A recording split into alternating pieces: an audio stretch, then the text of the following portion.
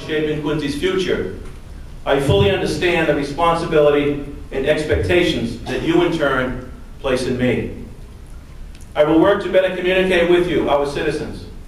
I will improve how our city does business, ensuring you get the most via tax dollars.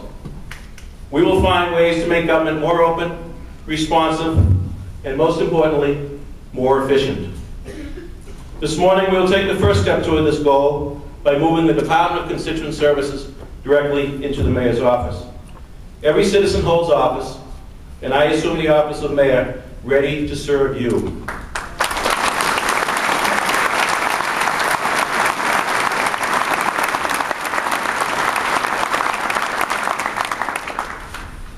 To my colleagues behind me in government, city council, and on the school committee, you have my pledge to work together. If it is a good idea, let us make it reality. To our state legislators, I ask for your support and guidance. To our business community, Quincy is ready to help you create jobs to ensure a thriving economy.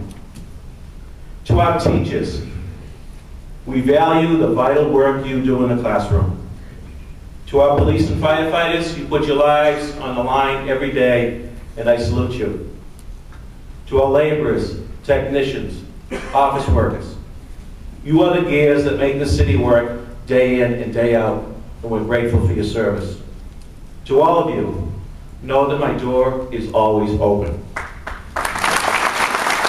To our citizens, young and old, from so many diverse cultures and backgrounds, please know that City Hall is the people's house, and I am only its temporary steward.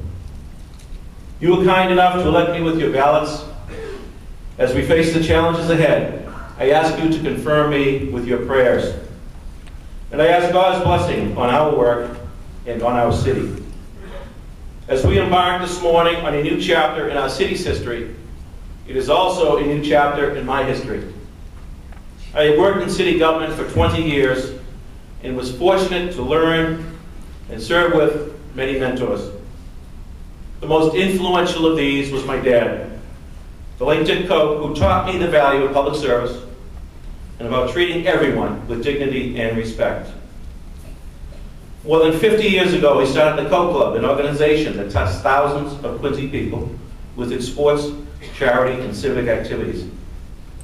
Let me close this morning with the motto he penned for this organization. In his words, I find the beacon that will guide me as the mayor of this great city. Everyone willing to help everyone. Thank you, God bless you, God bless the city of Quincy.